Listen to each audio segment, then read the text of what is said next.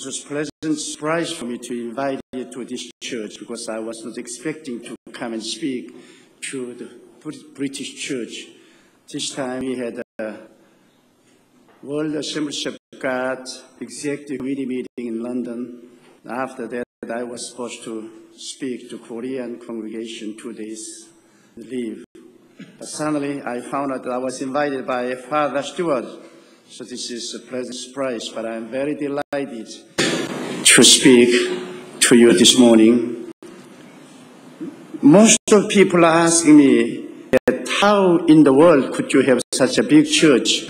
Presently, I am pastoring a church which has 750,000 active members, and we have sent out more than 600 missionaries around the world, and I have 600 associates working under me, and we have 50,000 deacons, 1,400 elders, so we have quite a big crowds. But in 1958, I started with 5 persons under Tom Old American Marine tent. And the people asking me the secret, how could I be used by God to build up this church? This morning, I just want to share with you some 7 principles which God has blessed me so far. Number 1, when I start church, always I start in my own heart instead of outside of my heart, because church starts to grow in my heart. You know, the Holy Spirit comes and first put the visions and dream into my heart. Everything starts by the visions and dream. People can't see the visions and dream, but you can see your visions and dream into your heart. The Spirit of the Lord comes and gives vision to young and the dream to old. Those days I was young, so God gave me the vision. Now I'm 66 years old, man, and now God gives me dream. But at the beginning, God put the vision into my heart in the slum area to have a church with 300 members. That was all I could accommodate. I couldn't think of a church which has more than 300. So that was the vision that God gave me. But I only had 5 persons at first. But day in, day out, I was living in that vision. I was saturated with that vision. And when I embrace the vision, then vision embraces me and leads me and guides me to that goal. So by the series of God's intervention and miracle, by 1961, I had 500 members in my church, far beyond my visions and dreams. And then I said to God, Father, where should I go from this point? Then the Holy Spirit began to put another vision in my heart. You must believe for the 3,000 members. I could hardly believe my ears. 3,000, how can I handle 3,000? I can hardly now handle 500 members, but how can I handle 3,000? But still, the vision came into my soul, and I embraced that vision in 1961. Then the vision also embraced me, and the Holy Spirit began to work through that vision. I usually say that visions and dreams are the language of the Holy Spirit. If we want to communicate with the Holy Spirit, we must have the vision which the Holy Spirit put into our heart. Because the Bible says in Romans 4th chapter that God raised the dead and calls those things which be not as if they were. So vision is the things through which you can call those things which be not as if they were. So I embraced 3,000 members into my heart, and by 1964, I was preaching to 3,000. Then I said, from where should I go from this point? I said, if you believe for the 6,000, I may give you 6,000. Those days, the one Presbyterian church had 6,000 members, which was the largest Presbyterian church in the world. So I embraced the vision of 6,000, and I was living in that vision day in, day out. And so many people thought that I was losing my mind because I was living in that vision. Still, I have only 3,000, but I was acting as if I were having 6,000. I walk as if I was the pastor of 6,000. I preach as if I were having 6,000. I was completely engulfed by the 6,000 members vision. Then, 1969, I had active member of the 8,000. And so things were going on and on by the 30,000, 50,000, 100,000, then 300,000, 500,000. Then God said, if you could believe, I could give you 1 million. So I am pregnant with 1 million people right now in my heart. Have you ever seen any man pregnant with 1 million people? I am. And presently we have 750,000 members, and we are marching towards the goal of the 1 million members. Of course, if I add all of my branch works, we are far surpassing the 1 million members. I usually send out my associates with 3,000 members with $2 million to start their own work. So I've sent dozens of my associates to start their own work with my members. So if I add all of those people, we would have passed 1 million mark long time ago. So, you know, visions and dreams are the foundation of the beginning of the church growth. Bible says, where there is no vision, the people perish. And if you don't start church growth right now in your heart, then you will not have real church growth in your reality, in your circumstances. So church growth starts in the visions and dream. When you pray, the Holy Spirit put the visions and dream into your heart. And number two, to have church growth, one should have an extraordinary zeal to have a church growth.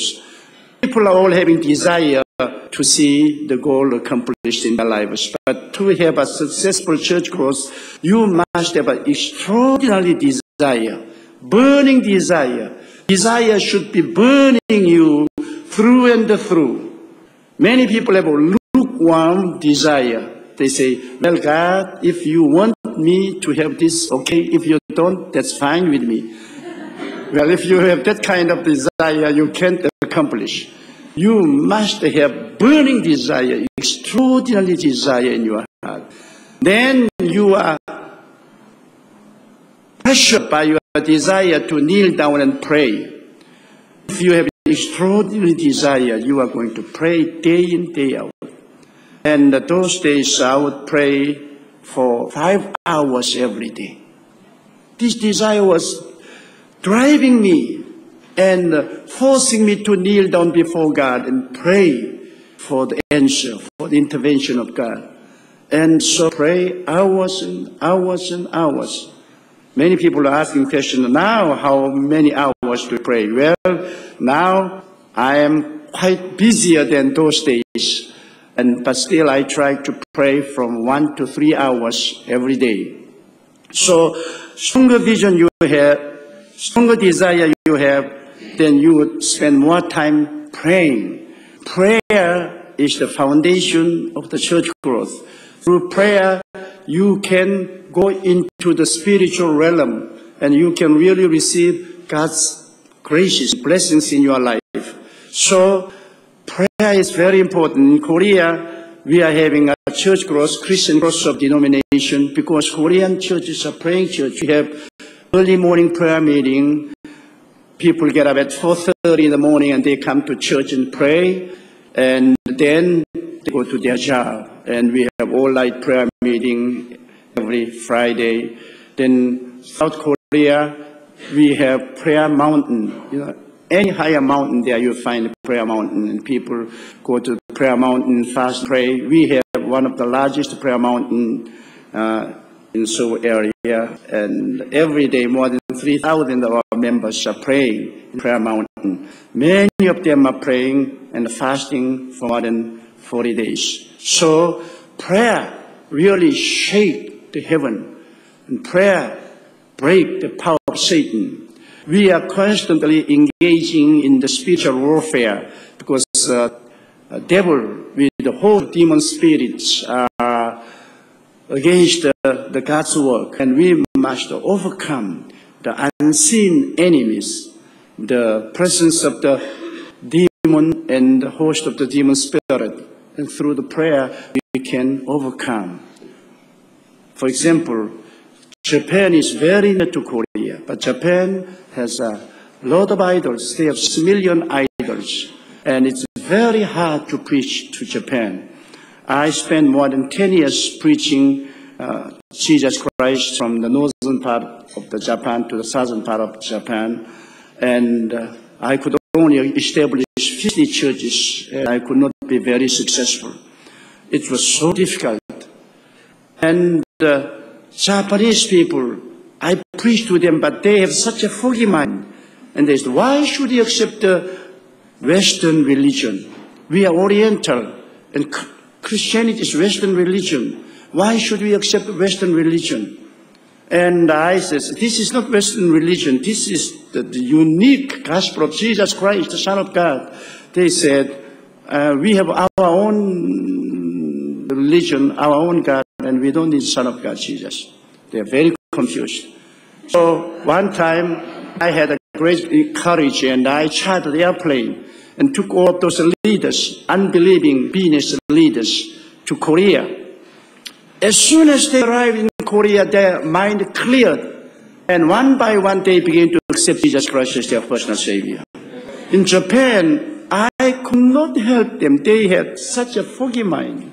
But in Korea, their mind became clear, and they accepted Jesus. They asked me a question, how come that in Japan we do not understand Jesus, but as soon as we come to Korea, we understand Jesus very clear?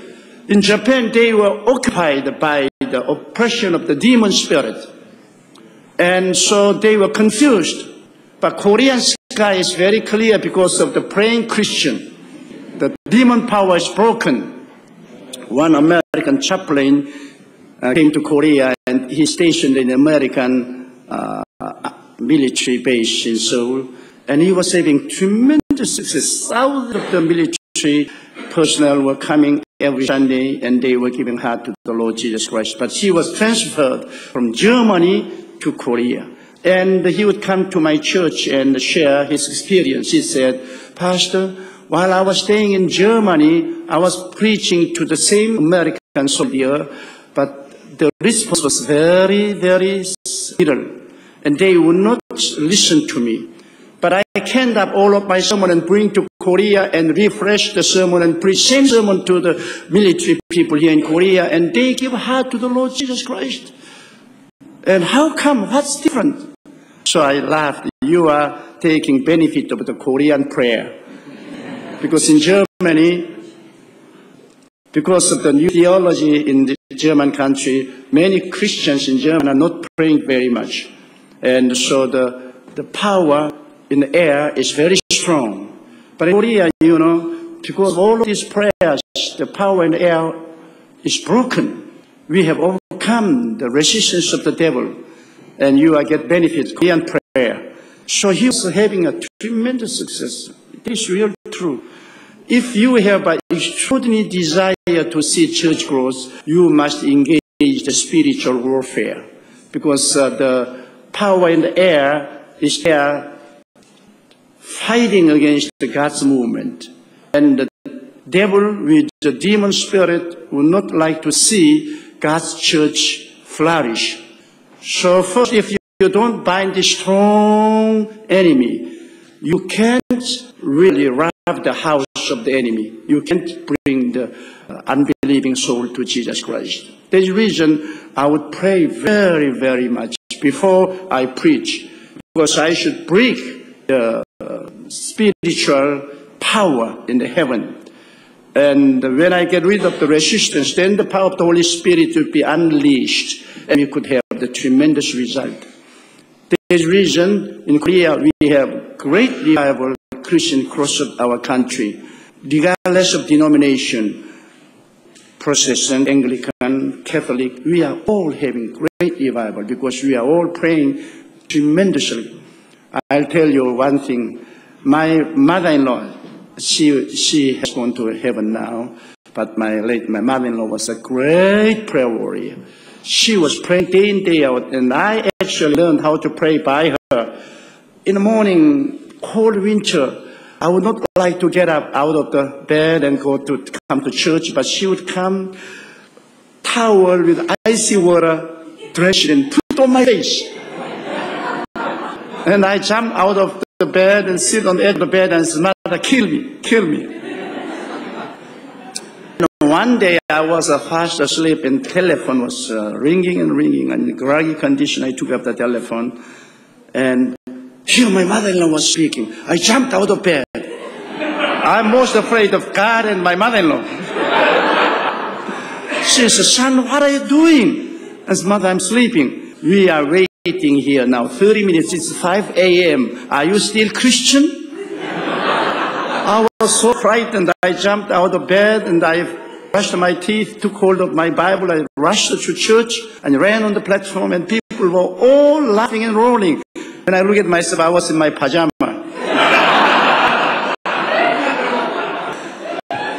So you should pray to have a revival. With icy cold atmosphere in church, you can't have a warm working of the Holy Spirit. So extraordinary desire drive you to pray, and prayer break the power of the Satan and bring presence of the Holy Spirit.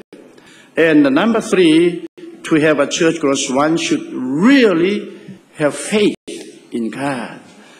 You know, circumstances are changing constantly, and many difficulties arising while you promote the church growth.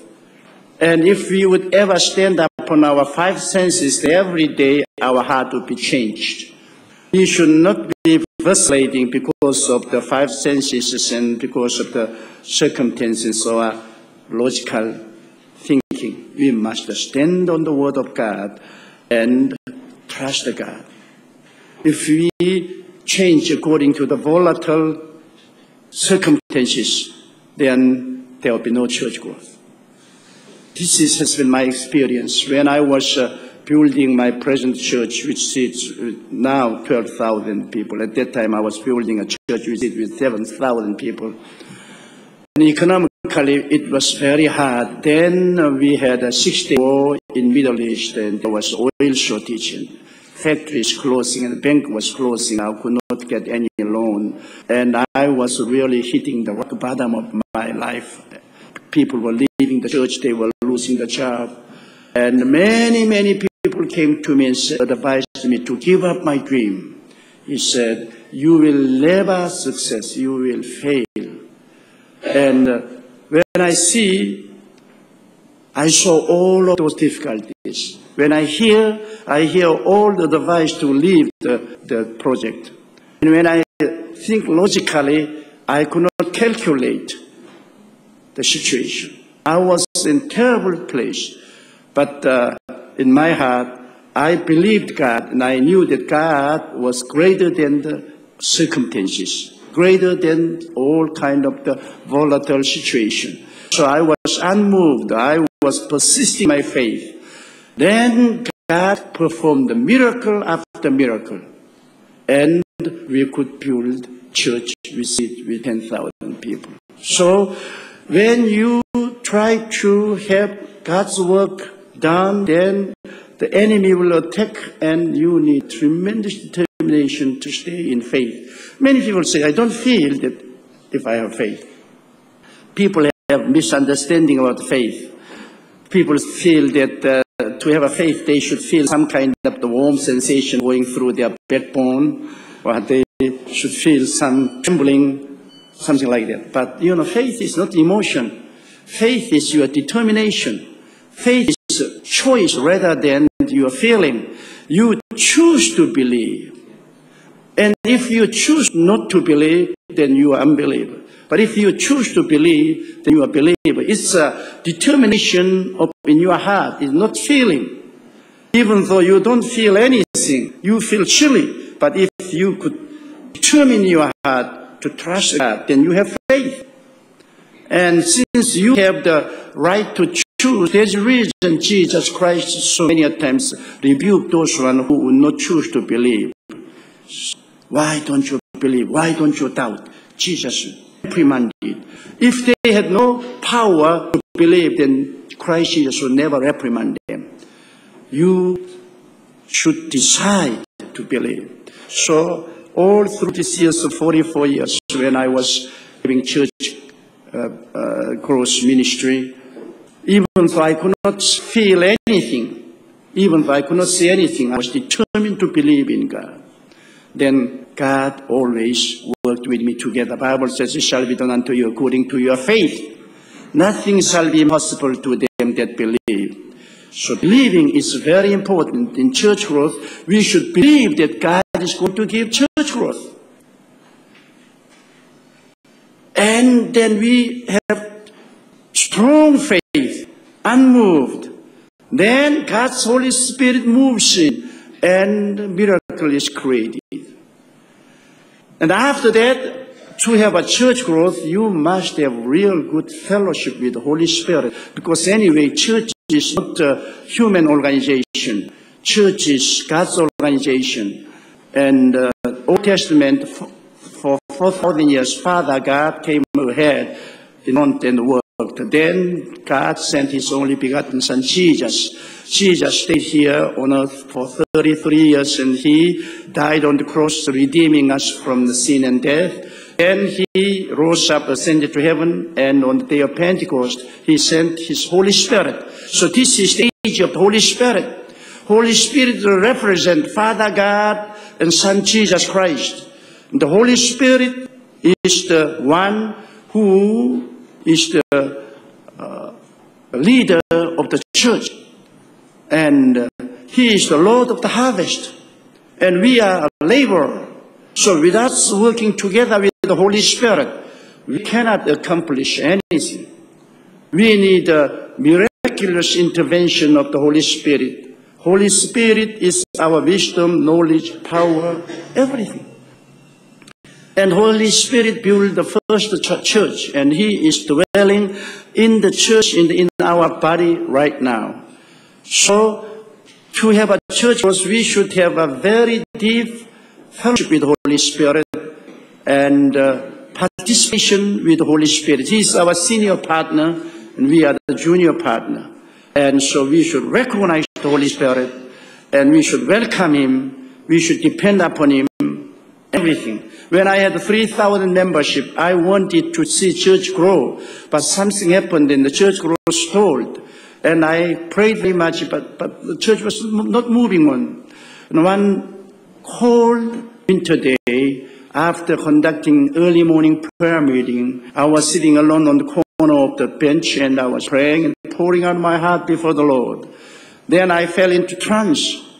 And in trance, I was in the presence of God. I couldn't see God, but I knew that I was in the presence of God. Glory filled the place. Then the voice of the Lord came into my heart. My son, do you want to see church grow? Yes, Father. Then God said, you answered to my question. I said, Father, please ask me. You see, suppose Israelites had gone out to the wilderness to catch quail with bare hand, how much quail do you think they might have caught? I said, well, in the wilderness, there have been not many quails, and with a bare hand, how could they catch quail? I think they would have caught a dozen, and many of them would die by sunstroke. Then God said, then when I sent my wind, how many quail did they catch? I said, well, the quail were falling like a dust upon their camp. And God said, do you think I can do the same thing nowadays? I said, of course, you are God. You can do anything. Then God said, you are using all of your human strength.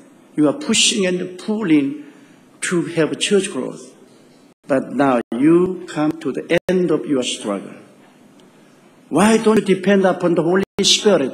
When I send the wind of the Holy Spirit, sinners would fall upon your church like a dust. And I said, God, do that. Do that, please. Then He said, have the fellowship communion with the Holy Spirit. And I woke out of my trance. So I rushed up to my office and I looked into the Bible, 2 Corinthians chapter 13, verse 13. The love of God and the grace of Jesus Christ and communion with the Holy Spirit be upon you. So I went into Greek lexicon. It was written that the koinonia hagio pneumatos, koinonia. So I looked into the meaning of koinonia. It was fellowship and partnership. And there I found tremendous revelation from the Lord. Up until that time, I did not treat the Holy Spirit as a real person. Of course, in theological seminary I learned, but actually I was taking the Holy Spirit as an influence of God. And I was not really treating it as a person. So I was careless. I was just trying to use the Holy Spirit instead of being used by the Holy Spirit. So I knelt down before the Holy Spirit. I said, "Dear Holy Spirit, confess my sin of neglecting you. I have mistaken about your personality. You are a real person, greater person than my own self, my wife, and my family. And so from today, I'm accepting you as a real person from heaven. I recognize you, I welcome you, I depend upon you. Dear Holy Spirit, let's go together." And at that time, some great sensation came into my heart. Up until that time, I always thought that I was having church growth. But there, I turned over all my burden to the Holy Spirit. He is my Lord, I am His laborer.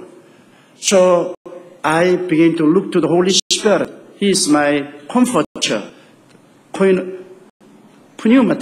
The comforter is Greek language, pneumatos. Pneumatos means that the one who is being called alongside from God to help us. So the Holy Spirit has been with me to help me for such a long time, but I did not recognize him as a person. If ever you recognize him person, then you should treat him as a person.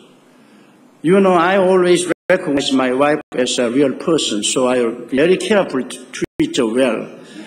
In the morning, I say, "Good morning, dear. I love you. You are pretty." Sometimes I don't feel to say that, but I should say that. Because she's a person. She's a person. And if I don't recognize her and appreciate her, then she would be depressed. If I continue doing that, she would leave me. So I should be very careful. When I was younger, I was easily forgiven, but when I get older, I'm not easily forgiven. I should be more careful. Since she's a person. So the Holy Spirit is a person. He is with you and within you. He is the awesome God. So you should be very carefully treat him as a real person.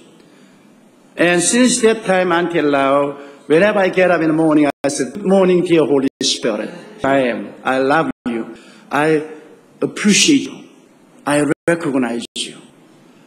And God's Father is working through you, and God's Son, Jesus Christ, is working through you. So we together, let's have a great time winning soul to Jesus Christ. And let's go together." And since that time, whenever I come to the platform, I said, "Dear Holy Spirit, let's go. Let's go together." And while I preach, I really beg the Holy Spirit to inspire me. After the sermon, I sit down and say, "Dear Holy Spirit, you really have helped me because I made a mess, but you really blessed me and made everything straight." And after having had such a fellowship with the Holy Spirit, new dimension of the power began to come upon my life. And when I stand on pulpit, I felt the presence of God stronger than before. Then soon, the 3,000 barrier was broken, and my church was growing from that point to 6,000, 8,000, 10,000. So, you know, having the fellowship of the Holy Spirit is very important. Holy Spirit is the senior partner. We are the junior. We must have a fellowship and discussion with you in every step. We are not given up as an orphan. He is here with us, not only with only clergy people, but with the laity. The Holy Spirit is with us and within us. He is within His church, the body of Jesus Christ, throughout the world. But for such a long time, He has been neglected and He was mistreated. And that's the reason he was grieved and he could not work. And many a times we put institution in the place of the Holy Spirit and human ingenuity or wisdom in the place of the Holy Spirit. There's the reason we don't have the miracle of God in this generation. When we have the presence of the Holy Spirit, you see the continuity of the working of Jesus Christ every day. Even before I come, last Monday here, one of our men came with a glorious testimony. He was dying from lung cancer together with abdominal cancer. And doctor gave him up, and he was a dying person. And he came to church, he listened to the preaching, and he accepted Jesus Christ. He cried very much, he was broken, and he confessed. He went to the prayer mountain and prayed and fasted for 1 week. And after 1 week, the Holy Spirit came upon him. And he felt the presence of the Holy Spirit so powerful in his life. And he heard a still small voice, "Son, you are healed. From today, you are free from the cancer." He was overjoyed. And he came down from the prayer mountain. He read scripture, whole Bible twice. Then he was praying and he was asleep. And he felt that some blue light was hitting him like lightning going through his body. And he woke up and he was so happy. He says, "This is like a Malachi, that the healing light come through the righteous sun." So he said, "I was healed." And then he was taken to hospital and doctor checked over him thoroughly. And the doctor could not find any vestige of cancer left in the lung and abdominal places. He was completely healed. So when you have the presence of Holy Spirit, you have the continuity of the working of Jesus Christ. Many people say that, how come you have such a tremendous church? So many people come to church and they really experience Jesus Christ in our church. Not because of me, no, because of the presence of the Holy Spirit. They come, they cry, they pray, they depend upon God, and the Holy Spirit manifests in the name of Jesus Christ. And many people receive peace, joy, happiness, righteousness, sanctification, and healing and miracle answer from the Lord. So in this 21st century, we need that kind of experience because we have been hearing about God so much. We've been talking about God so much. Now people need to experience God. They need God instead of hearing about God. And so the Holy Spirit's answer, when you recognize Him and welcome Him, adore Him, and accept Him, He will start to work because you should not depend upon your feeling. He is God. God is beyond the sensation of your feeling. So He is beyond your senses. Many people are too much depending upon the senses, and when they feel good, oh wow, God is here with us. And when one feel chilly, oh, God is not here. No, it is not so. He is God, is beyond your five senses. He is always here through His miraculous presence, and by faith He is working. And then my church was beginning to come. Through my preaching, I went out to the slum area and I confronted with many difficulties because when I went there, people were living from hand to mouth, and there were so many drug addicts and alcoholics and broken homes and so many thugs in there. I did not know how to handle because it was after the Korean War. Our society was totally destroyed. And we were living in a miserable situation. And I'll tell you one example. I went to one family. They were refugees from North Korea. The husband was confirmed alcoholic for 10 years. His wife was dying from sickness, heart trouble and stomach trouble. And they had 9 sons, and they were on the street, shining the shoes and picking the pocket. What money they make, they bring home, and the father would take all the money out of their hand and drink. So they were in a miserable situation, and they were living in a small one room. They were plainly beggars. So I knocked on the door, and the lady opened the door and looked at me. Who are you? I said, I'm a preacher from the other part of the town, and I want you to believe in Jesus Christ. And she laughed. Then she said, you mean that I believe in Jesus? She said, is Jesus real? I said, yes. If you believe in Jesus, you go to heaven, and if you don't believe in Jesus, you go to hell. She was very angry. She had glaring eyes. She said, if Jesus were truly living, then why wouldn't he give me a part of that heaven right now here? If he would give such a wonderful place beyond there in heaven after death, then why wouldn't he give a part of the heaven right now here on earth? Why wouldn't he prove to me that he's alive and he has the real heaven there? You are a liar. You preacher, you are a liar. Show me heaven. Give me part of heaven. She said, to me, heaven is another blanket. To me, heaven is a bushel of the rice. To me, heaven is a better home. And if Christ could not provide me with those kind of the heaven right now here, he said, how in the world could he give us heaven beyond the death? You are a liar. You look at my children. They are not going to school. They are pickpocket. They are robbers. My heart is broken seeing them, but I have no answer for their lives. But I said, still yet, if you don't believe in Jesus, you are going to hell. She laughed. She said, I'm already living in hell. What harder could I go than here right now? You look at me, my home. Am I not living in hell right now? I said, you are right. This is hell. She said, then don't preach about hell anymore. So I was thoroughly persuaded by her. Instead of preaching to her, she preached to me, and I was convinced by her. I came back like this. And I came back to 10 church, and I came to the platform, and I knelt down and I said, Lord, I have nothing to preach to these people because they don't believe in heaven, and they are not afraid of going to hell. And my preaching will not influence them at all. And if I can't meet their need right now, how can I help them? Is gospel just ethereal or real?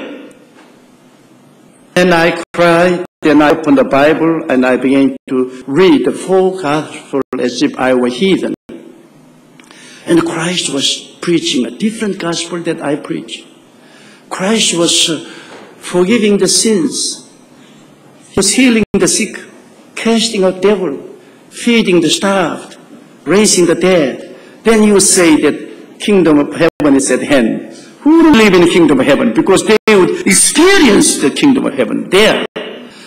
But I would only preach that Jesus did 2,000 years ago. But then, where is Jesus? Is he out of the business right now? Where is Jesus? I have no answer. I said, Father, can I preach like Jesus? If I don't preach like Jesus, if I don't meet the people like Jesus, then I would be hypocrite. I would be only preaching religion instead of the salvation. I was in great struggle in my own heart. I cried very much, and I read scripture again and again. And whenever I read, I saw Christ and not religion.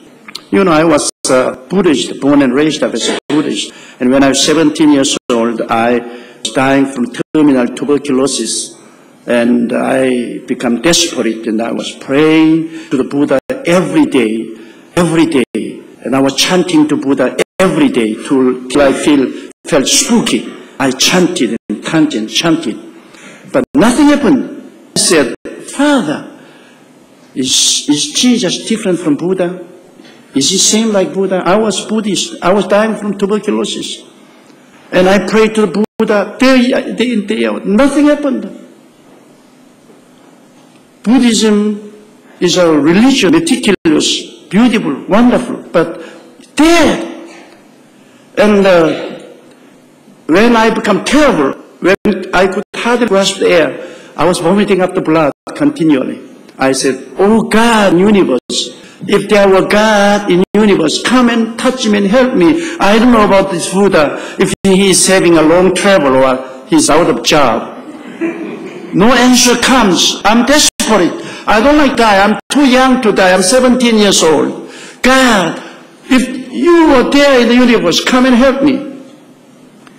Then less than 1 week, one Christian schoolgirl visited my home and she witnessed about Jesus Christ. I turned her down. I said, no, I'm a dying person. I don't like to change my religion. I have already religion, Buddhism. Religions are all same. She says, no, Christianity is not religion. This is the message of salvation. And she told me about Jesus, then she left. Then yesterday, she came again. Then again. Finally, I was very tired. And I bowled her up one day, and she knelt down beside me, and she was crying. I saw the tears rolling down on her cheek. She was crying for my salvation. And my heart was moved, not because of her eloquence, but because of her tears. I said, look, you are Buddhist, but no Buddhist came and cried for you. But this is a Christian girl. She's not related to you. She's not your fiancée. Why should she cry for you? I think Christian has faith, love. So I said, don't cry. I now know that you Christians have love. I'll become a Christian for you. I was so lonely, and I was so comforted because of her love. And she was throwing up her hand, and she says, praise the Lord. And she gave her Bible to me and says, read this Bible. So I opened the Genesis. She snatched the Bible away from my hand and said, please don't start from Genesis. She said, you are too sick to finish Revelation. That was right, because I was too sick. So she opened the Matthew. And so I received the Bible and I began to read Matthew. Abraham begot Isaac. Isaac begot Jacob. Jacob begot Judah. I said, lady, this is all begetting story. I'm well versed in Buddhistic Bible, and the Buddhistic Bible is very logical, very deep, and very erudite. And this Bible is all telling about the begetting story. And I said, this is very depressive. I'm a dying person. She said, do you complain because fish has bone? I said, no, I saw that bone and eat the flesh. She said, well, Bible has a lot of bones. Just saw the bone and eat the flesh. That was tremendous advice. So, oh, that's right. Then I'll sort out those bones and I would only eat the flesh. And I kept on reading the scripture. And I was amazed because it was so different from Buddhist Bible. This Bible was not talking religion or logics. This Bible was talking about one person, Jesus Christ. And this person was not normal person. He was God in the person. He hated sin, but he loved the sinners and forgave sin.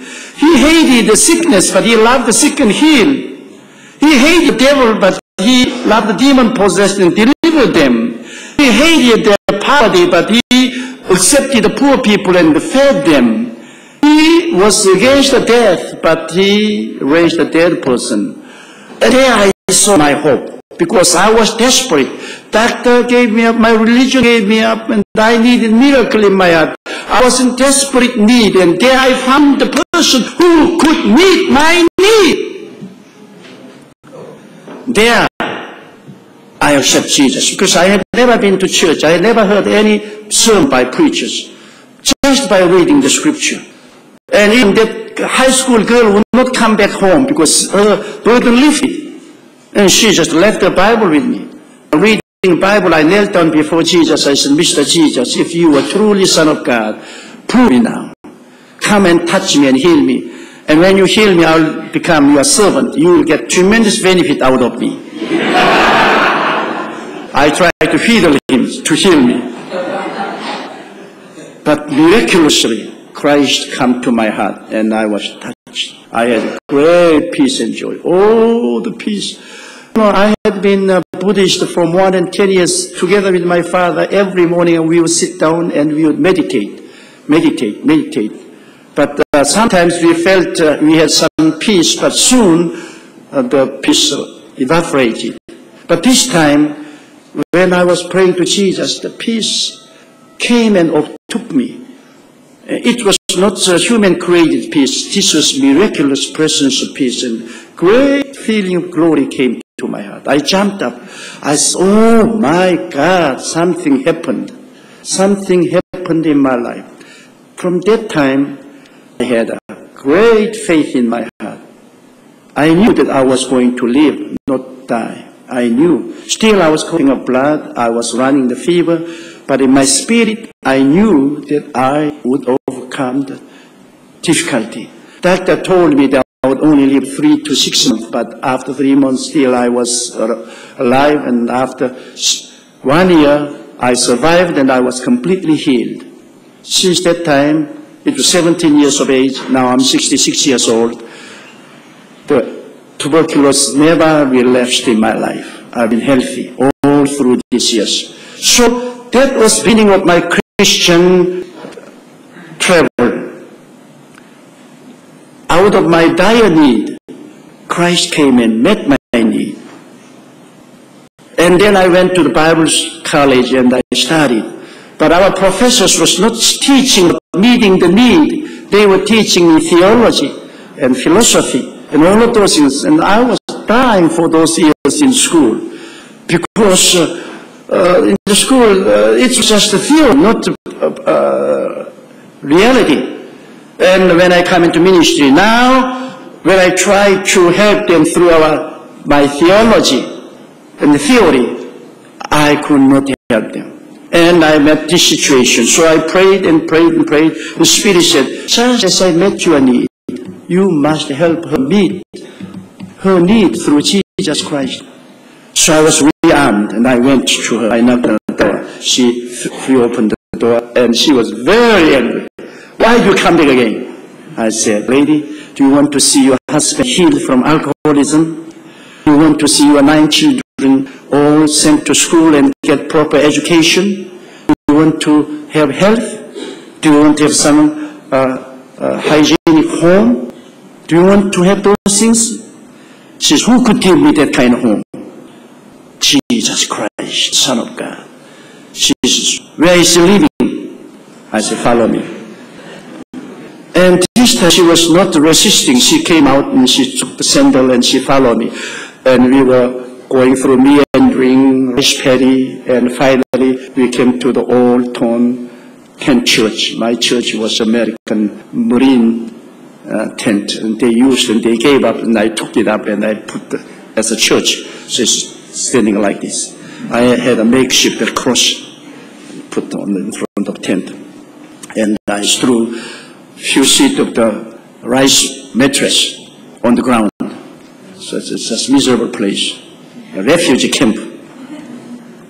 And I stood before my tent church. She said, where is your church? I said, this is my church. She took the flip and looked inside and saw all of those rice mattress on the floor. She looked at me. And she put her hand on her stomach and she laughed. And she said, sir, you are not better off than I am.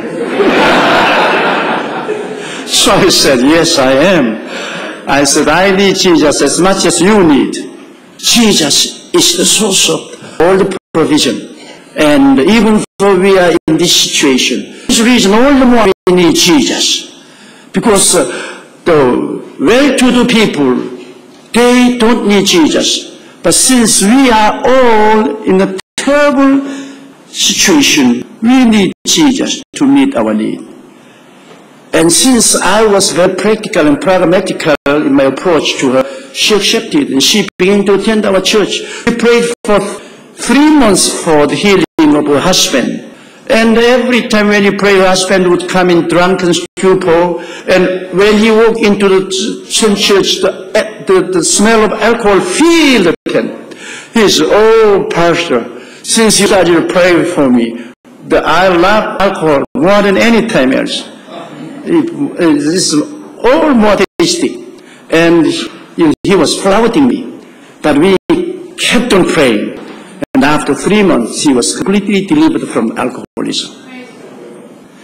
Then his friends were so happy, and finally he found a job, and he received salary, and he brought 1 sack of the rice home. Family gathered together, they cried. She took 1/10 of rice, so 1/10 is God's. Then she poured back again, "No, we need this rice." Then I realized, no. Then when God will not bless us, we will be in a terrible situation. She took 1/10 back again. And so in the evening till early morning, she was pouring back. Then early morning prayer meeting time came, and the church bell rang. With the dint of courage, she took the rice and money, and she was coming, and she was crying so hard that she fell down many a times in rice paddy and gathered together with dust and mud and rice. When she came to church, I could not see any rice left.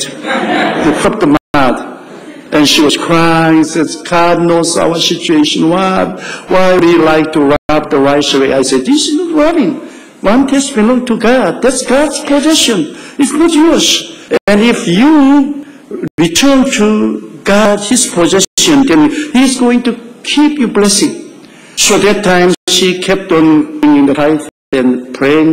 By the help of government, she was given a small plot of land, and they got the loan and built a nice home, and they could send their children all to school, and now 3 of their children are ministers. And that changed the whole life of their family. And I said, this is Christianity. It's not talking about religion. Christianity should be practical and pragmatical. Church should rise up, meet the need of people.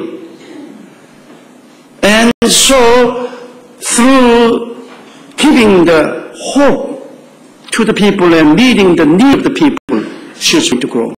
You know, I'm desperately trying to give the hope to the heart of people. We are not living in Old Testament time. Our pulpit is not in the Mount Sinai, where the God's lightning is coming and roaring sound judgment come. No, we have our pulpit in the Calvary, where Jesus hung upon us on the cross and giving us the forgiveness and the love and mercy. So through the blessing of Jesus, through the redemption grace of blood of Jesus Christ, I try my best to give hope to the people, hope to the sinners, hope to the sick, hope to the desperate, hope to the dying. And by giving the hope and by giving them the practical and pragmatical help, people rise up and they meet Jesus and they overcome. So far, we have not received any outside help. All those poor people, after believing in Jesus, they rose up and they received tremendous hope and dream and faith and worked hard, and we have come to this far.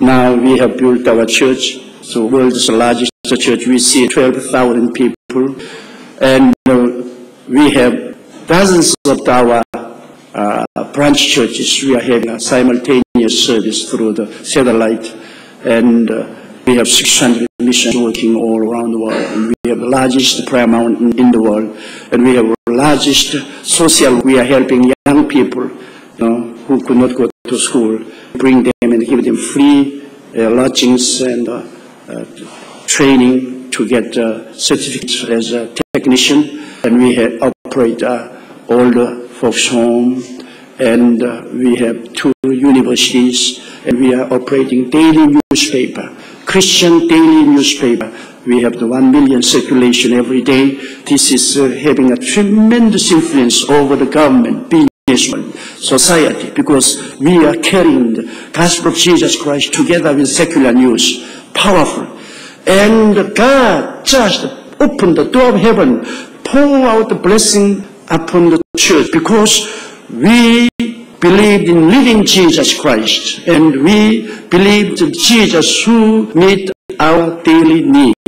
Christ Jesus, the same yesterday, today, and forever.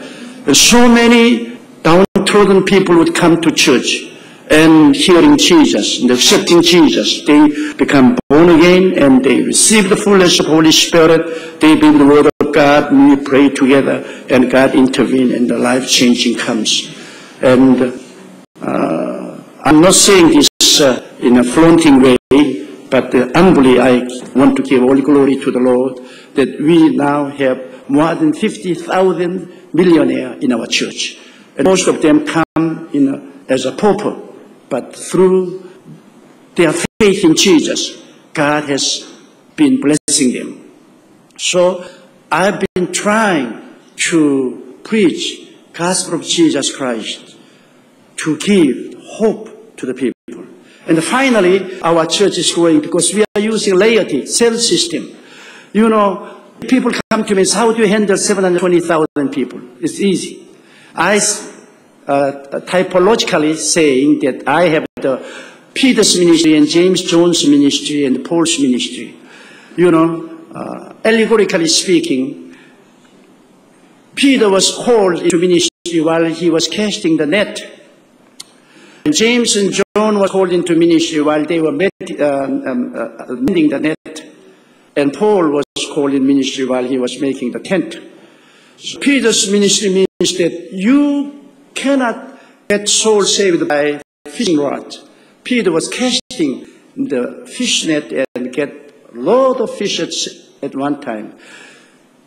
This is cell system. Cell system means that you raise up the laity and train them and help them to take care of the 5 to 10 family in their home. This is a small group movement. And so one family would open home, and in the week they gather together, 5 to 10 family together, and they have service there. They have testimony and fellowship and prayer together. And when the cell grows more than 10 family, and they have cell split and another cell start and another cell start. So now we have 50,000 deacons and deaconesses. They are all cell leaders.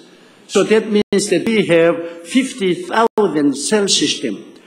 And these cells are all like a net.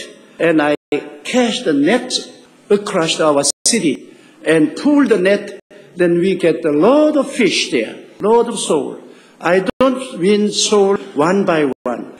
Many lay Christians, they are warming the bench only. But you should mobilize them. You should use them. When I especially come to the American Europe, the church is afraid of using women. But I am using women. 2/3 of cell leaders are all women. Women are wonderful, wonderful workers for the Lord.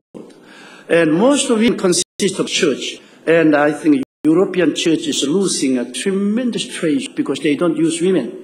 You know, I was amazed when I first came to Europe, seeing that women are not used in the church.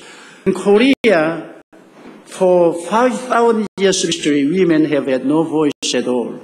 But Christian church began to free the women and use the women for church work because they are covered by the authority of the pastor.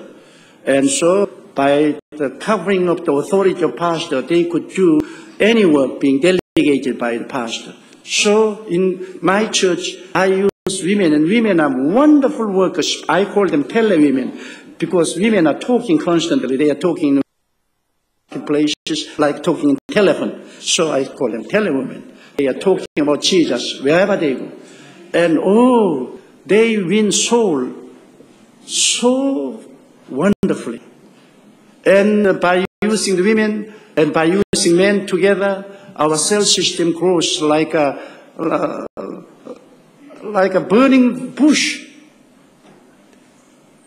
fire of the Holy Spirit burn through the society. And this cell system is not only working as a fellowship group, but in a way it's a social security. When we had a great flood, and many people lost home in Seoul area, and unbelievers, they were all going to school and cinema as a temporary place to stay. But through a cell system, we absorbed them all to our family. And they, instead of going to the cinema and the school, they come home through the system. And all of those one who lost home and difficulty, they were absorbed to home, and we took care of them. So naturally, they feel great love of God through cell system. Through cell system, we are touching society and our members. And the cell system is like a cobweb of love. Many people say that, how come that Christian would come to your church, will not leave your church? Of course, they would like to leave our church, but they were caught by cell system. I tell you one example. One cell leader, lady, was so wonderful and excellent, and her neighboring house, they had trouble because of the hippie son, and the family were crying for the hippie son. But this cell leader met him and prayed for him and loved him. He was converted, and he began to attend cell meeting. So naturally, the cell leader invited their parents to come to cell meeting also. And they attended cell meeting. They enjoyed testimony. They enjoyed fellowship and prayer. Then they said, let's go to our mother church. Our pastor preached a wonderful message. Let's go. So because out of appreciation for the cell leader who changed their son, they accompanied the cell leader together to church. But you know, our church is Pentecostal church. We are not Anglican church. Anglican church is more or less very silent and solemn, but we are noisy. So we were clapping the hands, singing and praising the Lord. As we suppose the church was a solemn place, but this is so noisy, like a marketplace. People are shouting and crying, and we love the sermon, but we don't like to come to this church. Let's not come. But they were called by the cell leader. Every Saturday, she would call their family. Tomorrow is Sunday. Don't make any plan. I'm waiting before your house. Let's go to church. So finally, they could not stand any longer. The husband and wife made decision to move away from that area. So contacted a real estate person and sold the house in secret, and they moved to another part of our town. And when cell leader came, in her ignorance, they left the place. So she went down to town hall and found a new address where they went. She wrote the new address on Sunday and turned into our church administration office. And the administration office fed that into our computer. And our computer gave the information about the cell leader who were conducting cell system in a new area where they removed. So they gave the information to the cell leader. The family from this area moved to your area, and under your responsibility, you go. So they moved to another town, part of the town, and they cozily settled down. It's now we are away from that church. They are wonderful people, but we don't like them. And we are now safe here. Then they heard some knocking on the door. And when the couple went out to open the door, here dozens of people carrying the flowers and the candles. They said, welcome to our area. Who are you? Oh, we are the cell leaders and cell members of the Full Gospel Church. They cry. They all come to home and decorated the flowers, and they loved them, hugged them, and they had cell ministry. They said, now, we can't avoid this church. If you'd like to avoid this church, either we immigrate to America or to heaven. Then they said, if we can't avoid, then let's just act full-time in this church. They come and they receive cell leader training. Now they are wonderful cell leader in our church. They are caught by the cobweb of love. If you have this system, people come to church and they can't leave the church. In generally many churches, so many new converts are flowing into church, but so many are moving from back door. You must close back door. How do you do? By the core web of love. By love, you keep them. So church is supposed to increase and grow. And by using the laity, you know, all of those lay Christian men and women who have desire to work for the Lord, they have the place to work. In a traditional church, even though they have desire to work for the Lord, they have no place except a Sunday school teacher or something like that. But you have certain limited numbers who could work. But when you have self-system, you have desire, you start from your home. You open your home and you start to invite neighbors and you start to have service. And you will go get into the ministry. And so the small group movement or cell system is thriving in our church, in Korea, in Anglican church, in Catholic church, in other Protestant church. We are all having cell system. And so we are having Peter's ministry. Then we need James and John's ministry. James and John were called while they were mending that net. You know, the cell system is here and get broken. Cell leaders become sick, or cell leader move to other towns, and cell leader become slackened, and they become lazy, and they give up the cell system. Then the net is broken, and the whole school of fish move through the hole out. So right away you should rush to that place and patch up the broken net. And to do that, I hire so many ministers, 600 ministers. They are the James and Jones. They are mending the net. I appoint them to certain numbers of the cell groups, and they constantly watch them. And if any cell leader and play hooky and their net is broken, then this minister should go and mend that place. Then Paul means I am the Paul, because I am tent maker. You know, when they bring all the fish in the tent, then I feed them. I feed them with the word of God. And pastor should not go around and winning souls and visiting homes and all of those kinds of things. I am pastor of 750,000 people, but I have tremendous amount of time. I travel around the world almost every month, conducting the meetings, and when I am home, about 2 days every week, I go out to play golf. And they say, where do you find that time? I delegate my ministry to my associate and my laities. You know, cell leaders, they visit the home, they counsel and they pray. And my associate, they go and mend the broken cell. And my job is preaching, supplying the word of God. So I read scripture, study, pray, and I rest, and then I carry on the work of God. So these 150,000 people will not become any burden in my life because of the lay leaders, lay Christians who are working together with me. And now I started the cell ministry in 1964, first time in the world. But throughout the world now, the small group movements are spreading like a wildfire.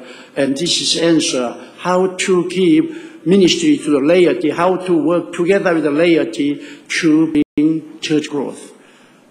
And through these 7 means, God has been blessing me and my ministry during 44 years. And God has given this tremendous big church, and I give all the glory to God. And this is my simple testimony. Some of my testimony you would agree, and some of my testimony you would not agree. Anyway, I want to become a blessing to you. God bless you. Thank you very much.